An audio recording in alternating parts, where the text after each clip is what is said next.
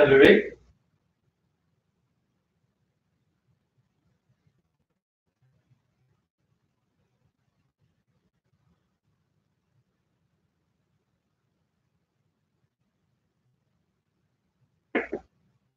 Bonjour tout le monde, heureux d'être avec vous ce soir. Pour le cours ce soir, on va voir la première partie, on va l'exécuter, donc la pratiquer dans la forme régulière.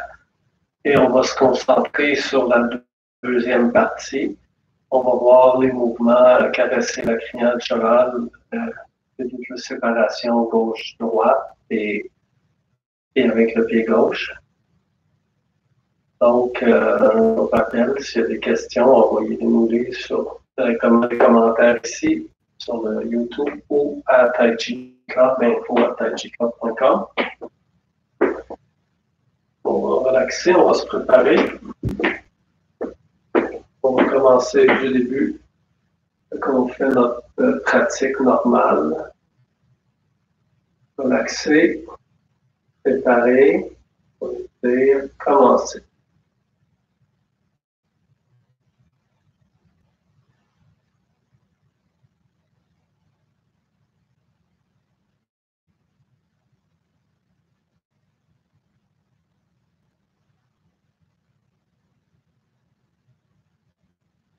On ouvre les mains de façon égale de chaque côté.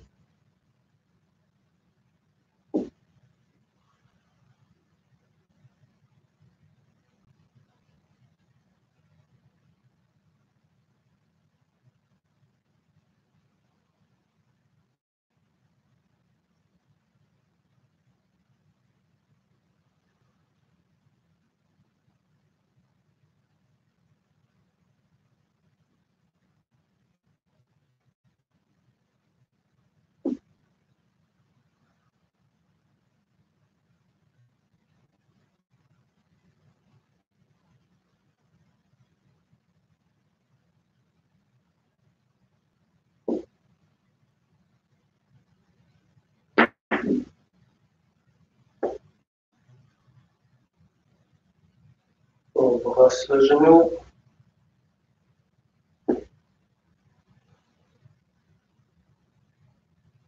Relaxe l'esprit, positionne. On amène l'énergie, ouvrir, relax, gather, open. On relaxe, on ouvre, gather, open, issue, connect.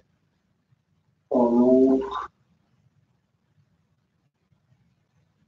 gather, open, issue, connect. Et pas.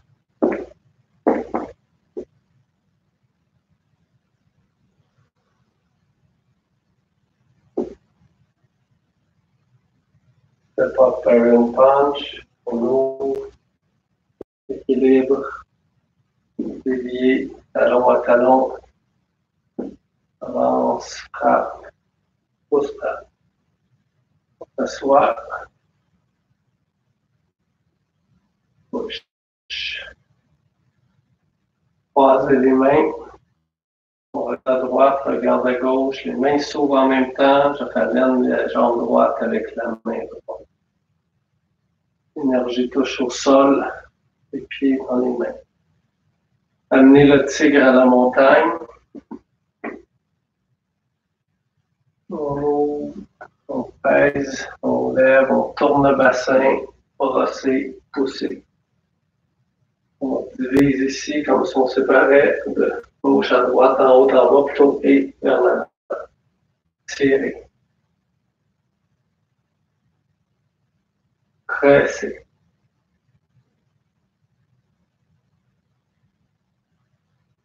Pousser. On s'en va vers le bloc ici. On amène le pied gauche. On ouvre, on bloque la main. On voit la paume de la main droite. On ouvre. On contrôle les deux bras de l'opposant. 2 cercles. On soulève le bras. On frappe. On est sous le coude. On va pousser le sein, je relaxe la main droite, avec la main gauche, et je relâche le coude, je descends, et tire, pousse, relax, gather, tire, pousse, relax, gather, tire, pousse. On ramène le pied gauche, on relaxe le bras droit, on pivote en poussant dans la plante des pieds, lock, attrape le bras, gather, open. Garde mon Shulin Jing, je ramène le pied gauche, je m'assois, on ferme l'énergie comme un étau. On tire, on ouvre et open. Lock, lock, step, rush, push. Je vais au fond de la mer. On étire la colonne, on descend, on regarde à l'horizon un peu en avant, tourne à gauche, on fait tourner comme une sphère le bras et on expand. On pivote, bloc à gauche, taper, pousser, tap, roll back, on ramène la jambe, dévier, pousser, comme dans la première partie, taper. Parer, pousser. Soit. Et j'alterne au niveau des mains. Ici, j'ai bloqué, soit bloc.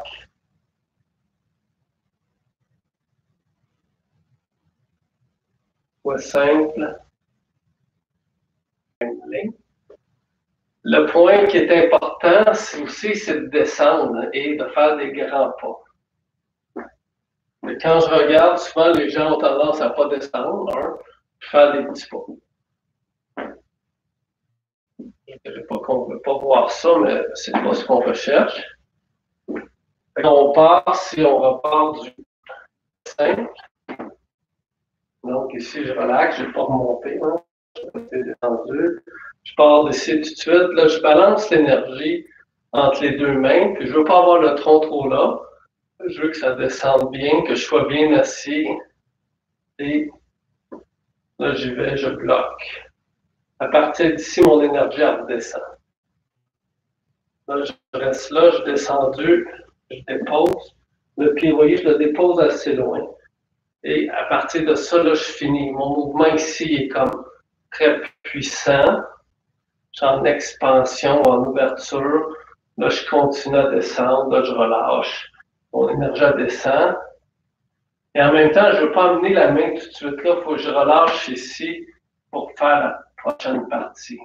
Sinon, si je suis ici comme ça, je m'en vais là, je suis débalancé. Je suis pas, mon corps n'est pas aligné, fait que je me batte.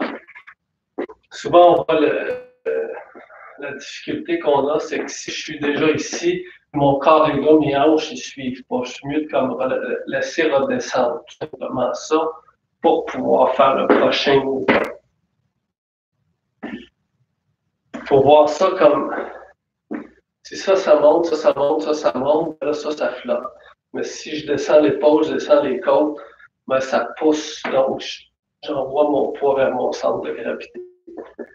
C'est la même chose dans les nuages. Fait que j'étais ici, je fais le nuage, je laisse aller, genre, laisse aller, parce que là, je suis un peu étiré, je ne veux pas trop. Je laisse juste redescendre mon centre de gravité, tous mes muscles de la côté du tronc. Même chose ici. Je ne veux pas le lever, il faut que, à un moment donné, je les laisse descendre. Et après, je fais mon pas. Ici, je fais mon pas. Fait que si je le fais de côté, j'étais ici, je fais juste relâcher ici. Et là, je reviens. Tourne, descends, dépose le pied loin, lock, descends et je laisse aller. Fait que beaucoup, le Tai Chi, c'est de l'alignement, puis c'est du relâchement. Ça paraît simple, mais on est dans des tensions au niveau du corps qu'on imagine peu. Des fois, on en a plus qu'on pense. Et on s'en rend pas compte. Fait que quand on fait le Tai Chi, ce qu'on apprend, c'est la mémoire musculaire, la mémoire des mouvements, mais aussi d'être attentif à notre corps et de voir où on a ces tensions-là. On les laisse aller. Puis, l'autre réalité, c'est qu'à chaque fois qu'on en laisse aller des tensions ou qu'on change des choses dans le mouvement, ça a comme effet que ça change toute la façon qu'on fait le mouvement, puis des fois, ça change plusieurs mouvements. Fait qu'il ne faut pas s'inquiéter, dire, ben là, je ne fais pas ma forme pareille ou je ne suis pas aligné.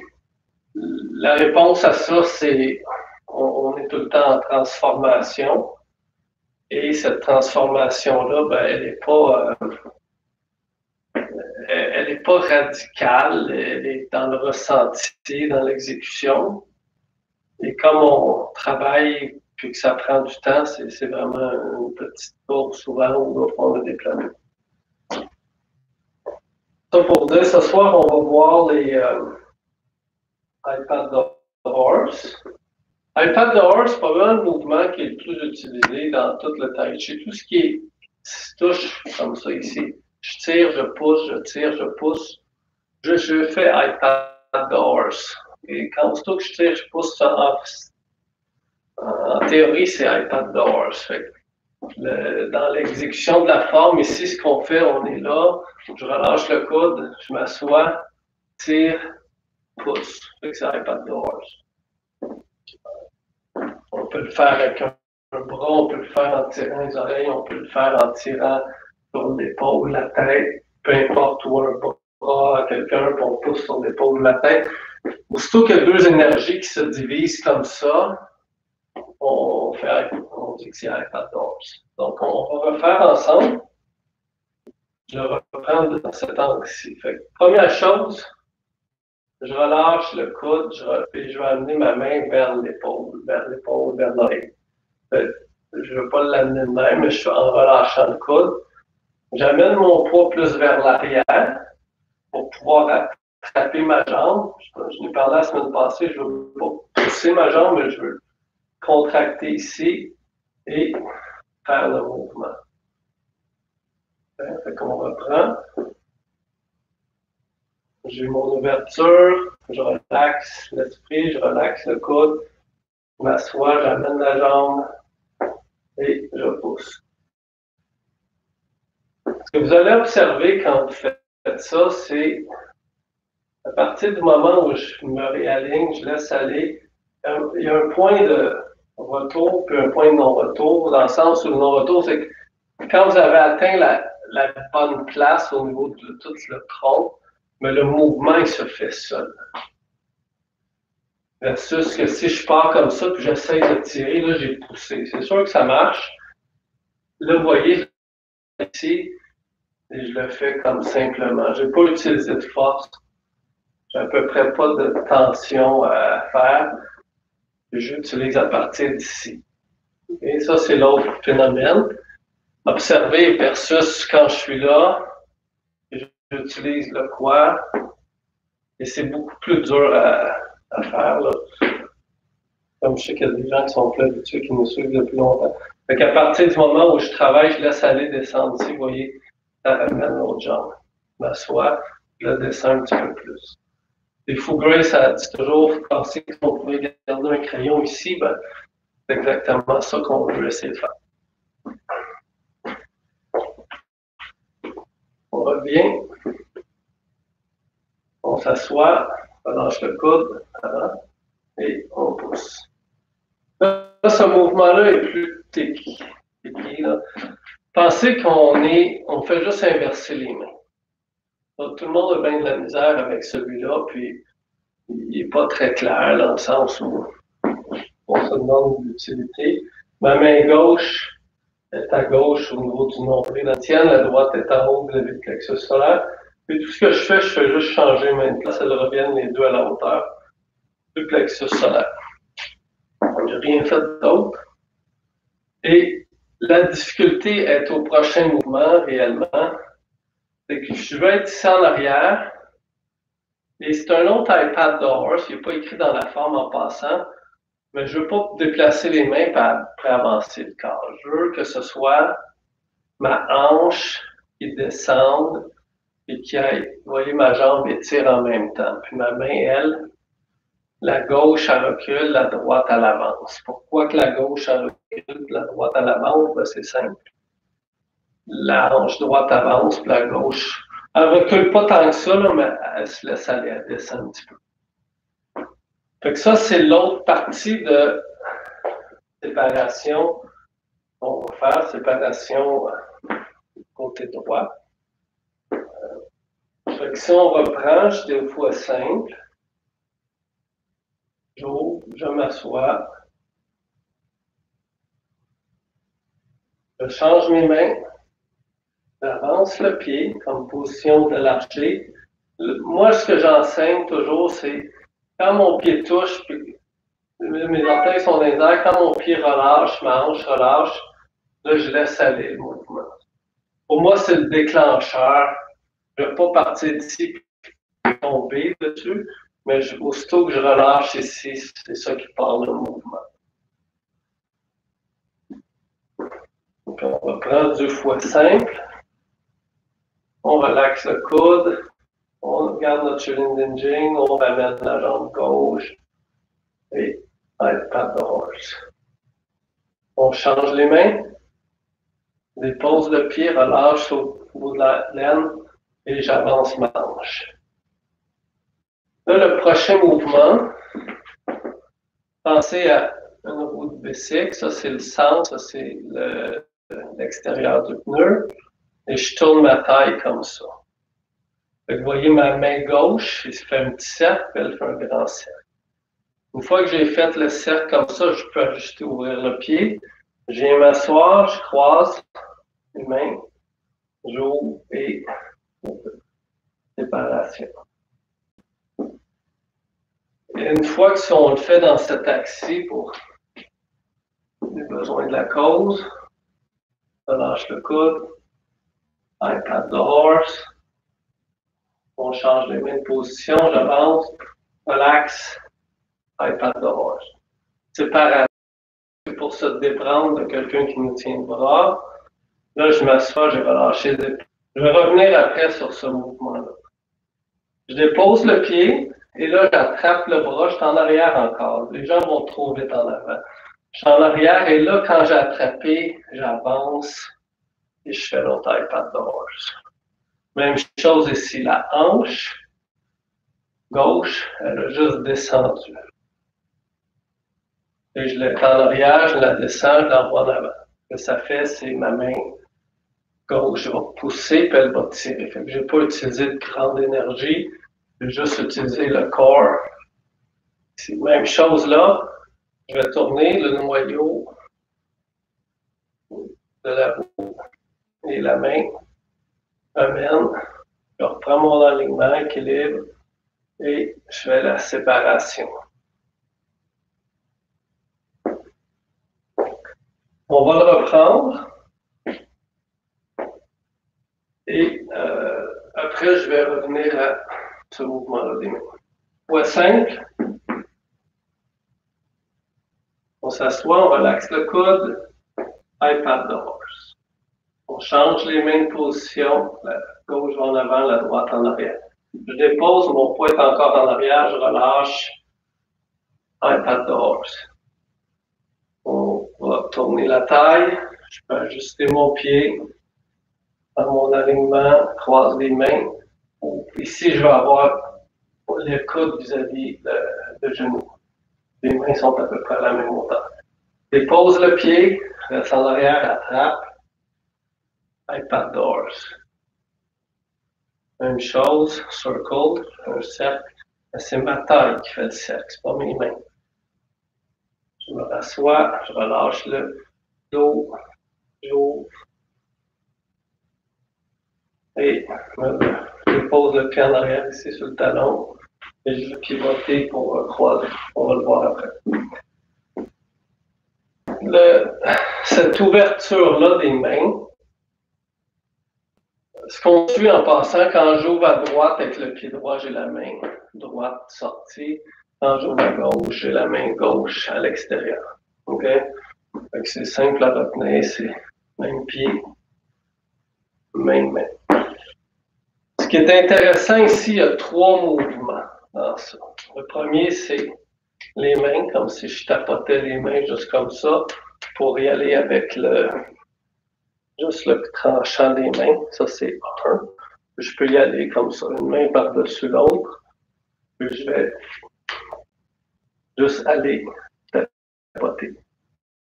OK? Ça, c'est 1. 2, j'ai l'avant-bras. Ça, c'est 1, 2. 1, 2. Je vais juste ouvrir comme ça. Pensez que je vais aller frapper ici. Et 3, c'est avec, j'écarte, j'ouvre les épaules. 1, 2, 3. 1, 2, 3. 1, 2, 3. Comme ça. Vous pourrez pratiquer ça chez vous. C'est très bon pour les poignets en passant, là, ceux qui veulent renforcer les poignets, c'est un bon exercice. Donc, si je repartais du iPad de Horse, on va l'ajouter, on va partir du 60, mais on va l'ajouter. On relaxe, on ouvre, on s'assoit. On change les mains, dépose le pied, iPad de Horse en descendant l'ange. Un cercle avec ma taille, mes mains ici. Donc là, on se souvient. 1, 2, 3. Allez, je relaxe, je dépose. En arrière, iPad de Horse. Circle hands. Dans mon équilibre, lève. 1, 2, 3. Et là, je dépose le pied. Je vais le faire dans cette direction-là. J'étais ici. Séparation, je dépose le pied. Laisse mes mains assez haut. Là, je pivote sur le talon arrière. Je ramène les mains et je vais kicker avec le talon gauche. Un petit peu dur à suivre sur une caméra, mais on va continuer à le refaire encore une fois. Je vais le faire dans cette direction-ci. Vous allez voir l'arrière cette fois-là. On était ici. Séparé, je dépose. Là, je fais une rotation sur mon pied, mes mains restent là. Ce pied-là tourne. Je me rassois sur le pied. Et je kick avec le talon gauche. Le prochain mouvement, vous le connaissez, il était facile. Je dépose, je brasse et je pousse. Je le fais gauche-droite. Fait qu'on va refaire cette séquence-là. On part du x5.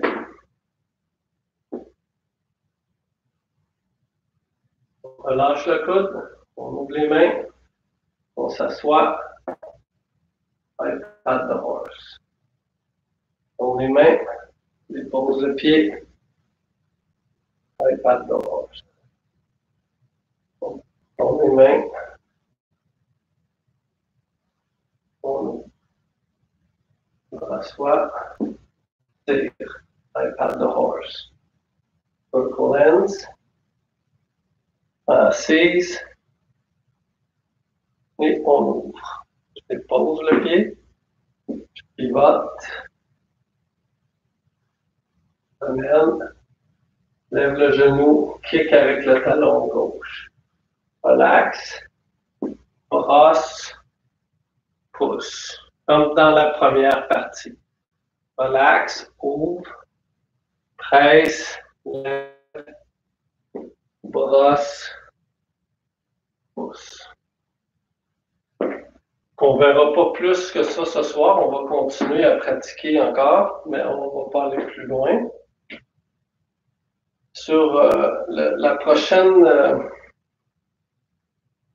commentaire, je dirais le plus dur de ce qu'on a vu ce soir, c'est synchroniser. Ça, c'est la première place qu'on synchronise. Ça va assez bien. C'est vraiment ici. C'est vraiment penser, relâche ici.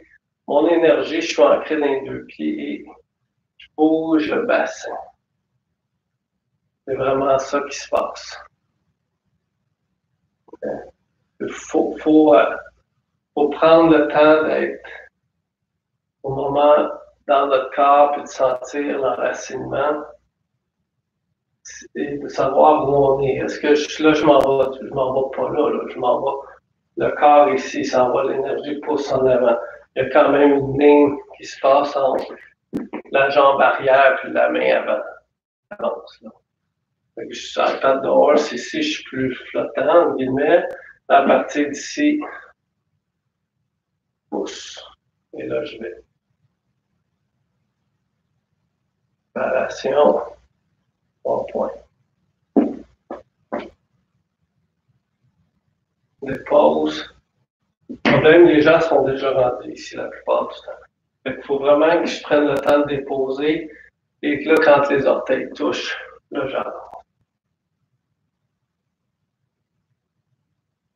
Vous allez voir, il y a un côté qui est très différent que l'autre. En tout cas, pour moi, je le remarque. Il y a un côté qui a une hanche qui est plus fermée que l'autre. Donc, il ne faut pas s'étonner si on ne le fait pas pareil d'un côté comme de l'autre ou que si notre équilibre est différent.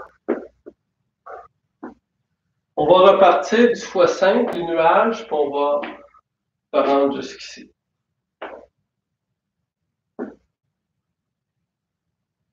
On relaxe. On pivote. On ouvre.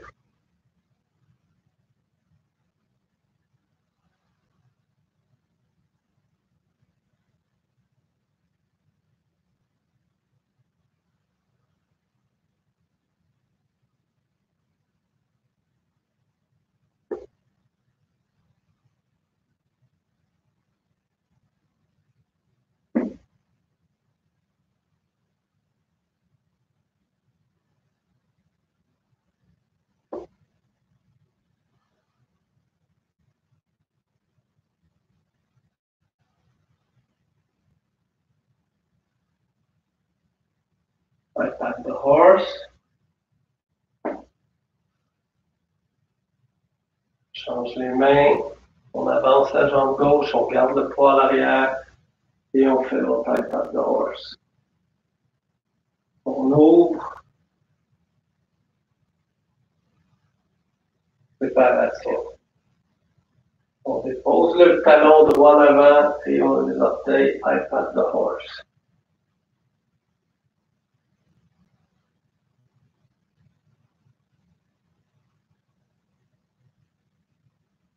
Le pied.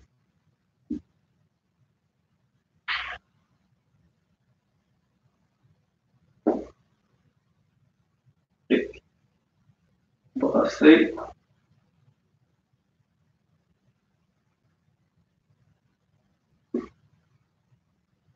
Pousser.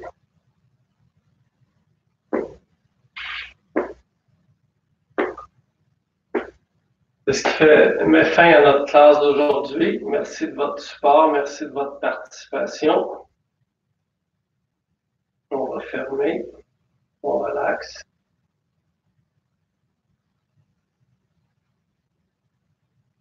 Saluer.